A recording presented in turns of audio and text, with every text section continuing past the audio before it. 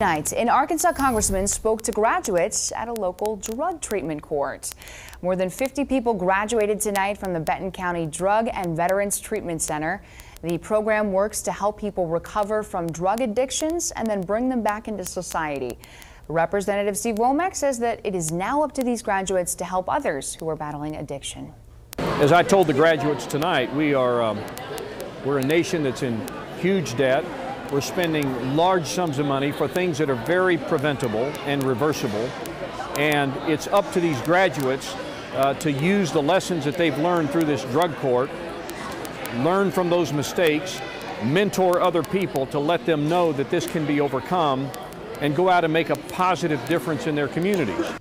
There are more than 3,200 treatment courts across the country, and they graduate nearly 150,000 people every year.